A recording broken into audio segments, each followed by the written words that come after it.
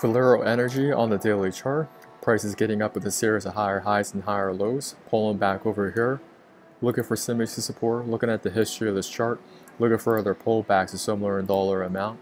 That's my first price relationship. Looking for that pivot high, pivot low, pivot high. Over here I have another relationship. I'm going to use my fib retracements. Looking from this pivot low to pivot high. When I make this pull, I also have a 786 retracement that is overlapping one of my symmetry supports. In addition, I can use another fib retracement, clicking from this pivot low to pivot high, that provides a 50% retracement. This area right around $80 is right for price relationship. For price relationship was starting to bounce off of it on the hourly chart. Currently, price is also up above that 200 moving average on the hourly chart. On the 15-minute time frame, we also have a trigger to go long.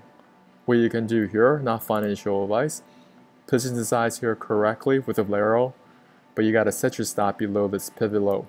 If you'd like to learn how to find high probability setups using Fibonacci analysis, check out my course in the descriptions below. If you haven't subscribed to our channel, subscribe now. Hit that notification button. Our first goal is 1,000 subs.